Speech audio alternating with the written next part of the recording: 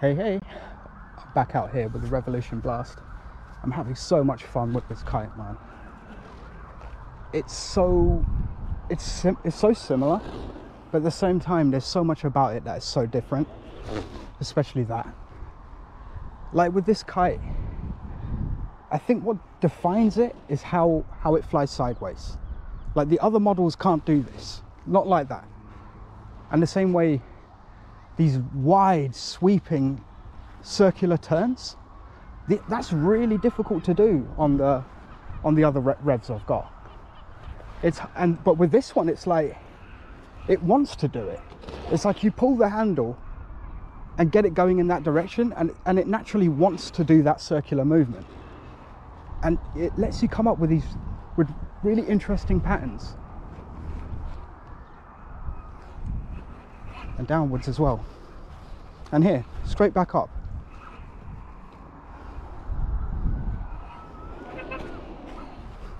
It pulls pretty hard as well when it's ready. See, like there? That's what I wasn't sure about. I wasn't convinced that I'd enjoy a kite that pulls like this, because the vented models that I fly are really light on the hands, and they feel like everything you do. Like even these tiny little movements, it has a big impact on the kite. But with this one's so much how can you put it? It's more deliberate.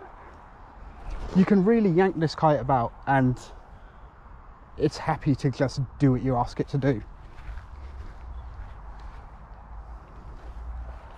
But yeah, regarding the pull, it's like when it's going fast, it pulls. But when it's going slow like this, or when you stop moving, it feels like it feels no different to the other Revolution models. It feels like I'm flying a Double X right now.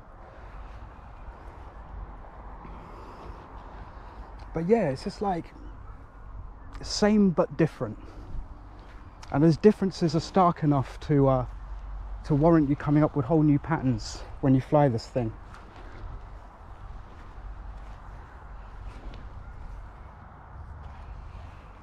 Yeah, pleasantly surprised. I really like this kite.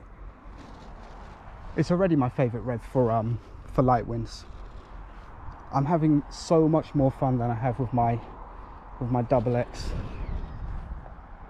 That sideways motion just makes things so interesting. Like,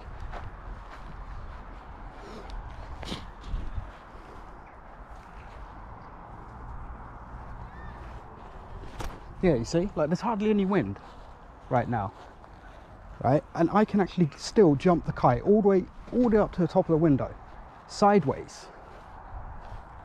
The other models just don't do that.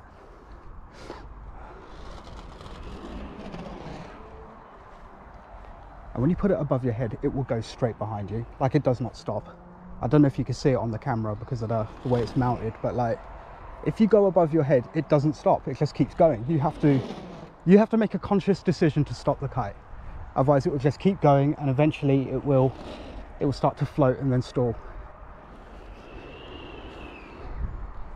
But yeah, when it bites in, there's a certain angle you can fly at, and it causes it to really bite in and accelerate. Yeah, the kite feels like it's on rails when that kicks in, and it's a really satisfying feeling. Oh, the wind's picking up now. Slide it straight back up, back down.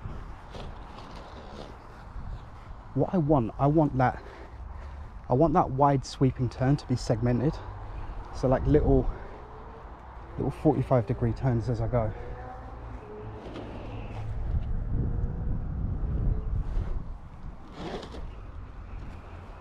Oh, that was the other thing with this kite as well. Like these slides near the ground, I barely have to do any inputs. Like it just does it.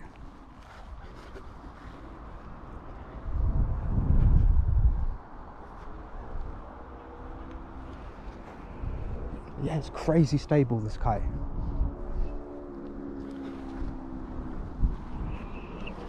And they just do these big, wide, sweeping turns. back around the other way. Oh, see, that's the other thing. I normally fly on 50-foot lines. I prefer shorter lines, but after flying this for a while, and I'm on 50-foot lines for this video right now, just because the kite looks better on the video. But like, I understand why they ship this with 80-foot lines. It's like it takes a second or two to cross the window. So you absolutely dominate the window on 50-foot lines, and you don't quite have enough room to do the big moves that this kite likes to do.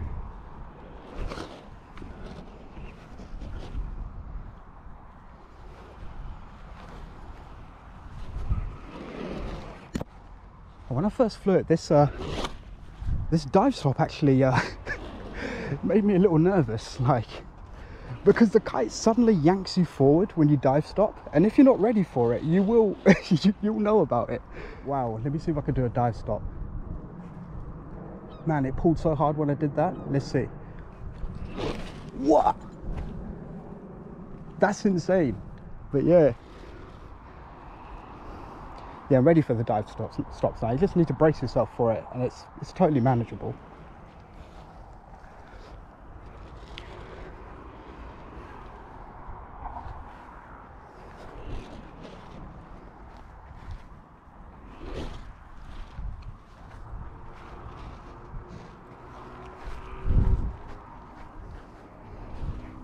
Oh yeah.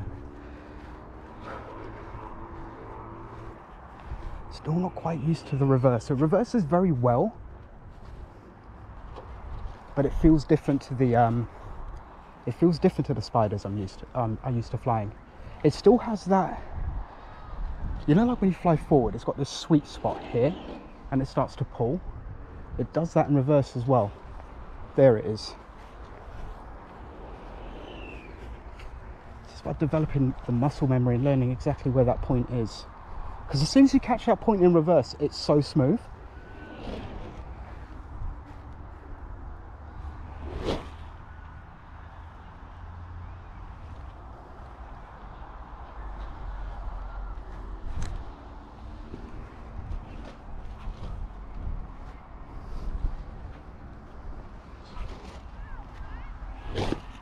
Oh, a bit messy.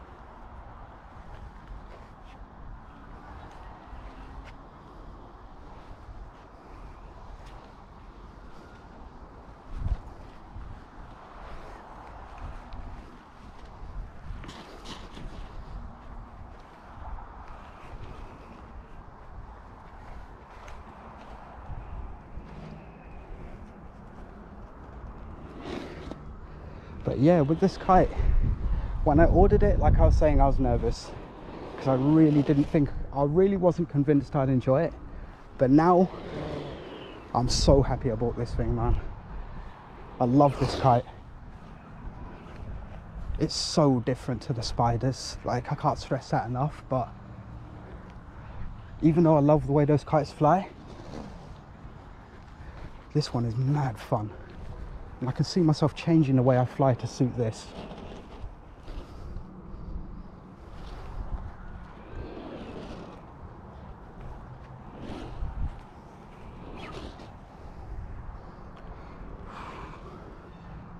All right, I think I'm done for today.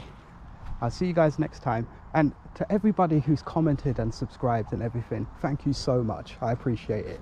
I love reading your stuff, and like, yeah, just keep flying, and I'll check you next time. Peace.